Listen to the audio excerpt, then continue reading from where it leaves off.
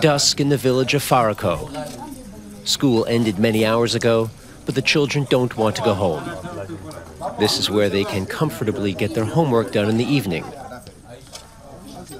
The village doesn't have any electricity, but the school now has these lights. They were installed here just recently.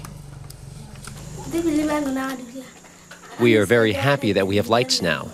We can study here, and after dinner, we can come back here to play. The energy for the school comes from solar power. Engineer Makan Tandina is responsible for the project. After studying in France, he decided to bring his expertise back home. He could have taken his career a long way in Europe, but he's happy to be back in Mali. This is my baby. Even if I didn't finance it, it's my baby. I'm so excited that this project succeeded and that I was involved from the beginning to the end. Every time I see it, I'm really happy. I feel my time on this earth was worthwhile. Makan has to regularly check the system to ensure that it works properly. His first major contract came from the local municipality.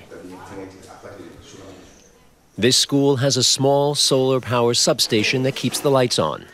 The energy from the sun is stored in these batteries.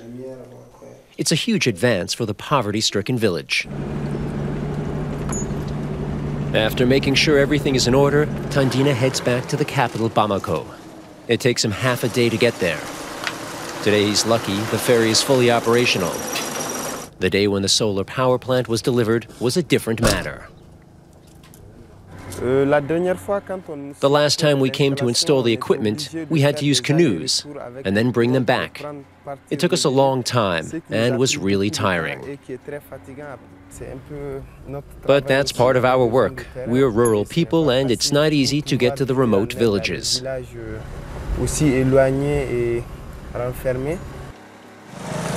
Makan comes from Timbuktu in northern Mali.